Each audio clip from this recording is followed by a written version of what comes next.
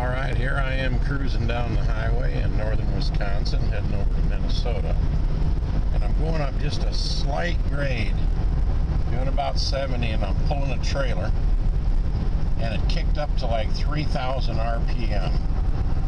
And there's two ways of thinking about this. You can either leave it in third, and in this truck it's, first, second, third, and then overdrive.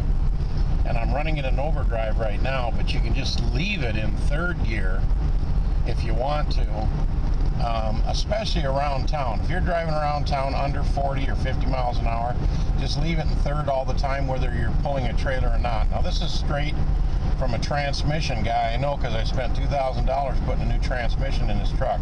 Now see, it just dropped back to 2,000 RPM because we're going down a slight grade. Now, a lot of the area around here is flat in Wisconsin and Minnesota. It's not so much uphill and downhill like Tennessee or Kentucky, where I would just leave it in third gear and drive about 65, and it would run about 2,800 to 3,000 at times, depending. But right now we're on a nice flat surface. I'm doing just a hair under 70, and it's running about 1,950, right at about 2,000 RPM. Because it shifted into overdrive. Now I am pulling a trailer back behind here. There we go. I can see it in the mirror. But I'm pulling a trailer about a 14 foot wide. Sticks up a little bit. It's tall enough inside the trailer you can stand up. And it's a tandem axle trailer. There's not a lot of stuff in it. If it was really loaded down, I would also click it down into third gear so it's not shifting in and out all the time. Now, see, we went quite a ways because it's so flat around here, and it just stays in second. Now you get a little better fuel economy. Now watch, I'll just pull it down into third gear. See, and she clicks right up to about 2,900 RPM. And you can leave it like that, and then it just won't shift in and out. But the guy said, because of the pressure in the valve bodies and stuff, if you're just driving around town, he said, I tell my wife, don't put it in overdrive, just put it in drive, so it's not shifting in and out, because it'll jump up to overdrive at 40, and then you're really putting a lot of pressure on the transmission by trying to, it's kind of like trying to pedal a 10-speed in 10th gear going around town. Shift it down and it can do a little easier. So all the time when I'm in Nashville, I run it in third gear all around town. When I get up in the morning, I start my truck, I'm going to go to the store or even shoot out onto the interstate for a little ways, up to about 60, down to the next exit to go to Kroger. I just leave it in third gear. So it just seems to pull a lot easier. I haven't had a lick of trouble with the transmission, and these Chevys are, I got a 2001 Chevy Tahoe, and they're just atrocious for blowing up the transmission.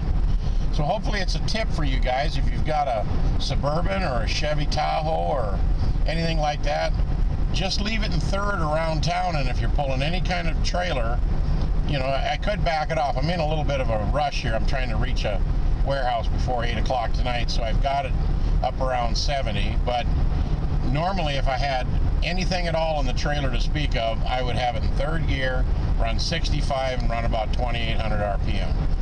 But we're going up the hill right now. I'm going to go ahead and shift it into drive, and it'll still stay up at 3,000 RPM until we top the hill here, obviously.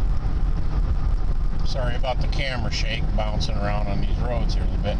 Now it should shift down on its own. There it goes.